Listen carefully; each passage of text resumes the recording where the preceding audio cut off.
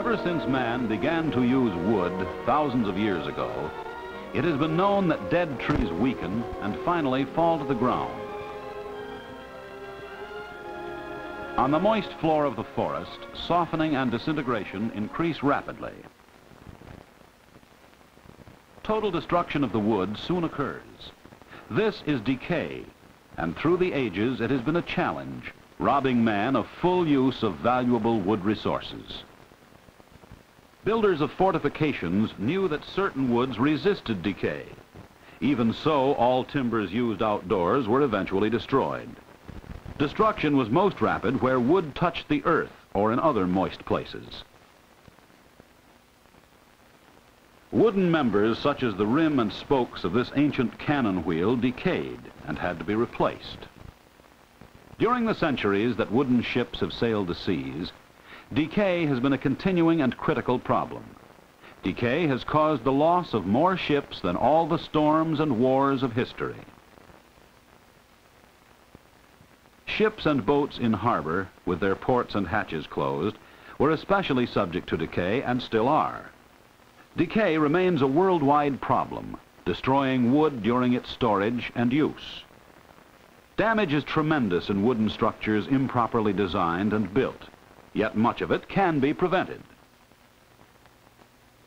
If you can keep wood dry or ventilate it, as the old wood craftsmen say, it will practically last forever. These fine homes, more than 100 years old, testify to the permanence of wood when properly used. Modern structures made of wood may last for centuries if built properly, so that decay is minimized or controlled. In this film, we shall explore how fungi cause decay and how the homeowner and others can prevent it. Wood decay fungi destroy incalculable amounts of wood and wood products. Serious decay may appear in standing trees, and it makes many logs either unfit for use or reduces lumber quality. The log may look sound, but in the sawmill, heart rot appears as boards are sawed. The entire core of this tree is decayed and unfit for use. One of our major worldwide tree problems is heart rot caused by fungi.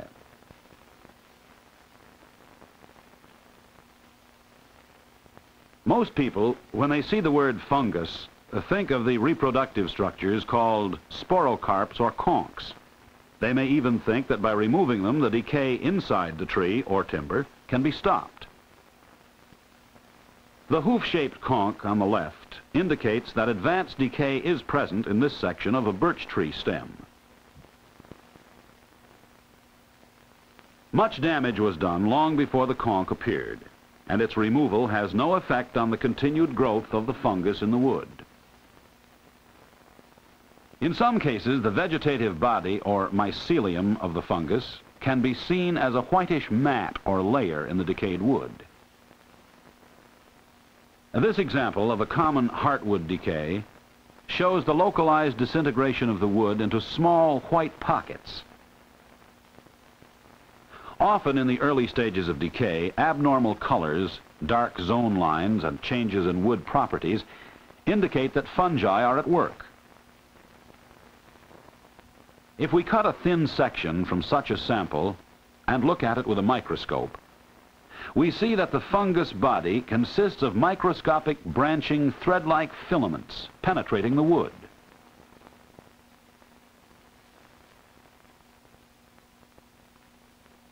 Now, by animation, we see greatly enlarged the filamentous tube-like hyphae of a wood-destroying fungus growing in the cavities of wood cells and gradually extending throughout the wood.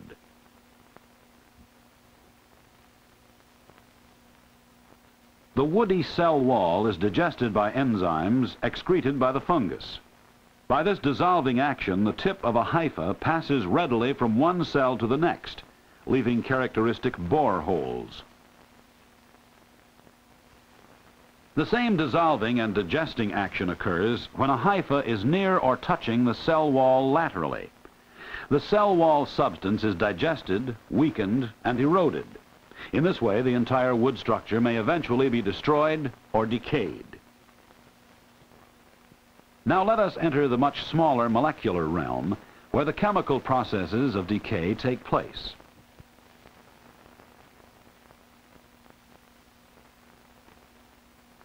The framework of wood cell walls consists of long chain molecules of carbohydrates, principally cellulose.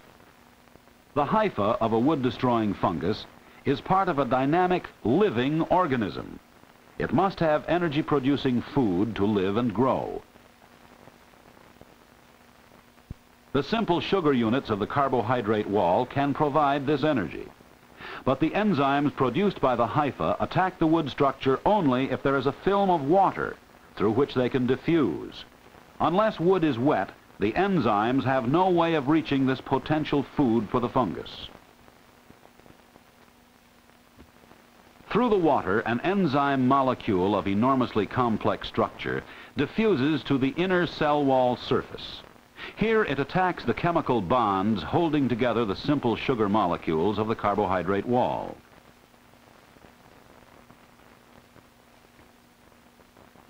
With the bonds broken, the sugar molecules can now diffuse through the water and into the hypha. For the sugar to be used as food within the hypha, a complex chain of chemical reactions takes place, releasing slowly the energy which the fungus uses to live and grow. Some free oxygen from the atmosphere must be present. At the end of this series of reactions, carbon becomes a waste product and is eliminated as carbon dioxide. Water is the other principal product of this respiration process. This animation is a simplification of an extremely complex process, still not completely understood.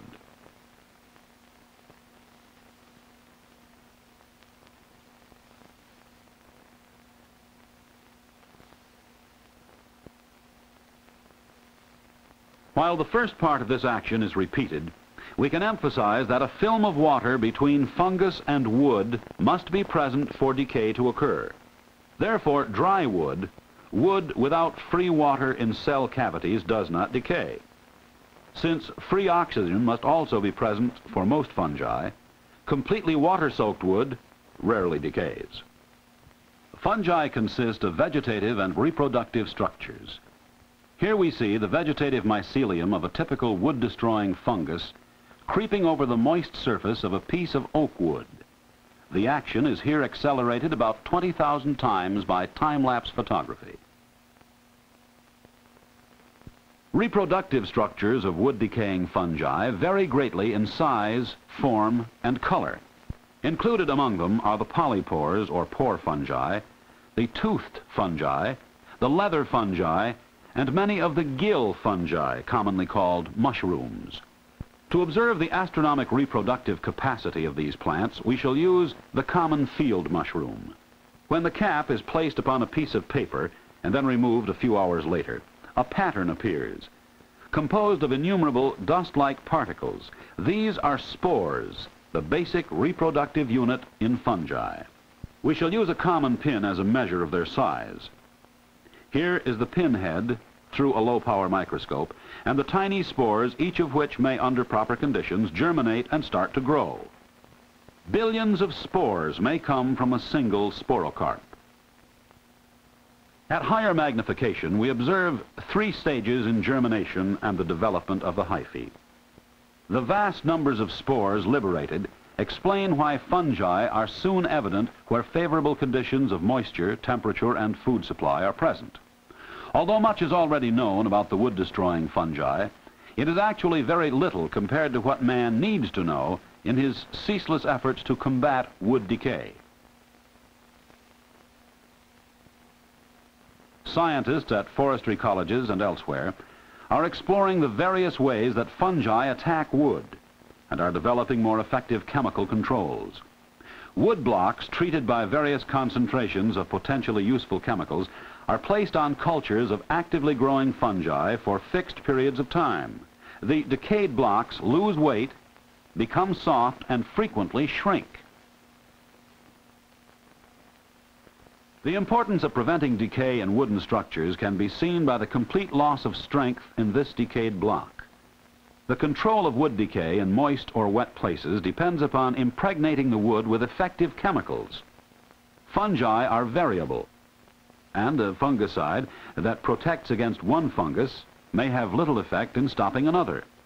Major research objectives are to discover more effective chemicals and to develop improved treatment methods. In this experiment, the block of wood at the right has received preservative treatment. The other has not, and we can observe how vigorously the fungus attacks the untreated block. Again, the action is greatly accelerated.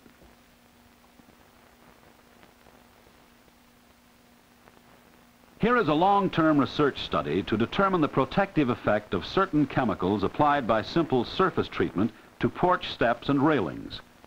Millions of dollars are wasted each year in replacing such structures, usually improperly designed or built with untreated wood.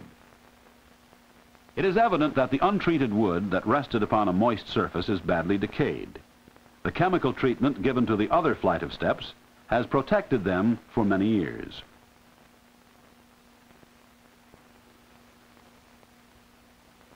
Exact service records are kept so that after years of testing, recommendations can be provided to the public on effective preservatives and methods of treatment.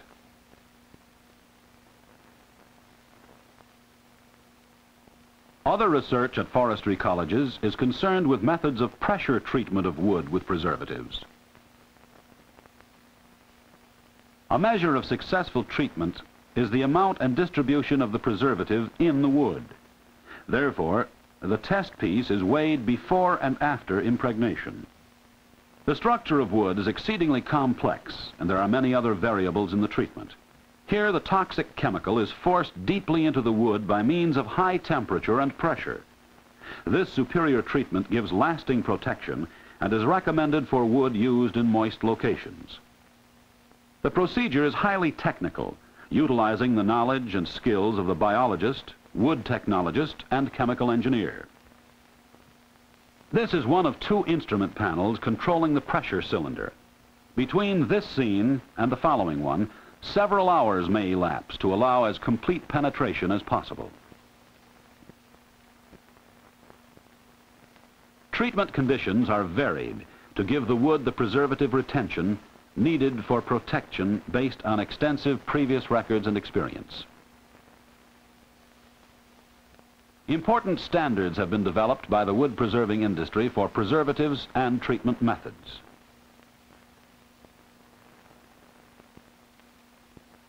In this experiment, creosote was used as the preservative. Because of its dark color compared to that of the wood, the extent of penetration can be checked visually. Ideally, the entire piece should be impregnated. For many special uses, wood requires this type of protection. For economy and resilience, no material can match the wooden railroad tie. Pressure treatment of railroad ties has proven very successful in protecting them from decay. So too has the treatment of posts and poles. The results of wood preservation research are widely used. Many of our largest industries depend upon regular supplies of treated railroad ties, power and telephone poles, piling, and various structural timbers. In this treatment, a light-colored pentachlorophenol preservative was used so that the wood can be painted.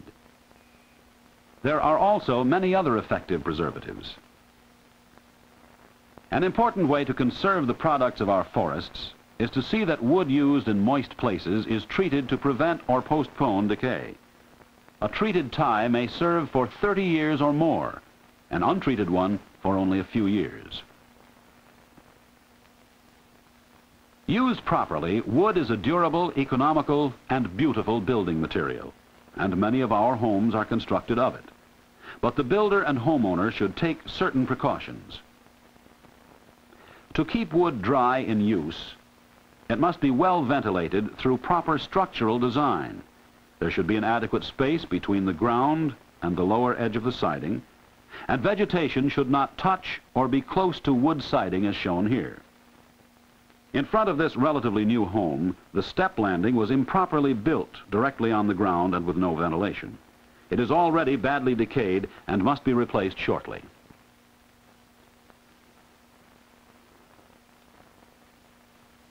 Condensation, especially in homes or other buildings with no basements, may be important. One way to reduce the source of this moisture is to cover the ground in the crawl space with roofing paper or other waterproof material. The timbers in the crawl space of this building were actually wet from condensed ground moisture.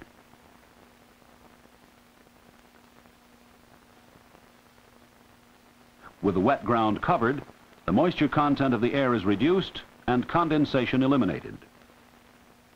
From cellar to attic, good ventilation should exist, with no permanently closed air spaces where moisture may accumulate or condense. A free flow of air here is important in preventing decay. Adequate louvers are needed to provide ventilation in attic spaces. In porch construction, the floor should have sufficient pitch to allow rainwater to run off and not stand in puddles. Severe decay is also developing where the boards are resting upon the ground.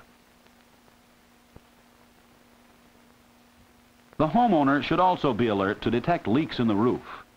In time, these may lead to extensive decay. The inside of this window frame decayed because water leaked in through broken or cracked putty. Peeling paint, so often observed, frequently means that moisture is passing out through the wall from the inside and condensing on the outer cold wall. If this continues, decay may result. Vapor barrier papers or paints are effective controls. 4 years after this home was built, a research biologist found this condition at his own garage door. Enough moisture to loosen the paint will eventually create conditions favorable to fungi.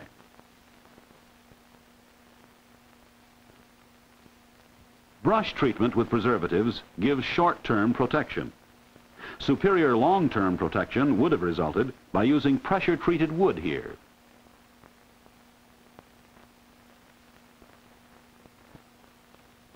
Around the home or in greenhouses, the brush treatment of such objects as wooden flats for growing plants will definitely extend their life several years. To ensure the best penetration, a large volume of the preservative should be used, and plenty of it should run into all cracks or checks and into the end grain. Another more effective way is to soak the wood in the preservative. State University College of Forestry at Syracuse University offers a service publication without charge on wood decay in houses and how to prevent it. This bulletin describes in detail the major decay problems in homes and their control. In this film, we have learned to think of wood-destroying fungi as our enemies. However, their role in nature is so essential that we could not live without them. Throughout the green world, chlorophyll traps the energy of sunlight and uses it to build cellulose and other organic substances from the carbon dioxide of the air and water taken up from the soil. This is the only source of the energy used by most living systems. The amount of carbon dioxide in the air is very small, and available carbon would soon be locked up in green plants were it not for the fungi, bacteria, and other microorganisms. In the carbon cycle, carbon from the air is used in building the bodies of green plants. These structures in turn furnish food for fungi, and carbon is returned as carbon dioxide to the air. If plant structures did not decay, they would soon pile up and cover the earth to such a depth that life as we know it would be impossible. In the final stages of decay, disintegration of the wood is complete. Structure is gone, but an important organic residue is added to the soil.